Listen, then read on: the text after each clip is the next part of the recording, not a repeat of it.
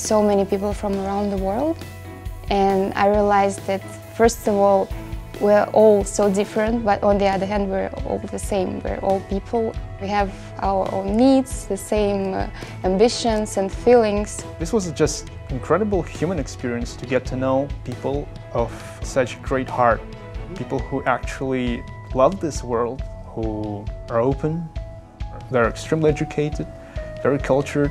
They would really introduce me to the United States, the American culture.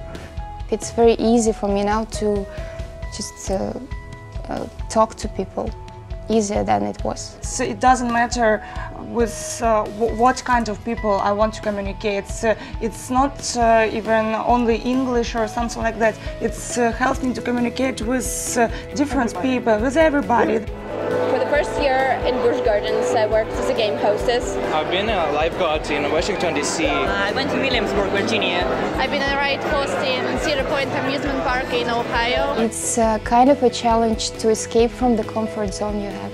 This is very helpful in your future career. I'm a PhD student. I study genetics and also I work. I think it's just a great example for many other countries how a multicultural society can exist. When I came back after the first trip, I remember that feeling that something changed. I've got a purpose that I want to learn language better. I want to learn Spanish, I want to travel, I want to make something bigger in my life.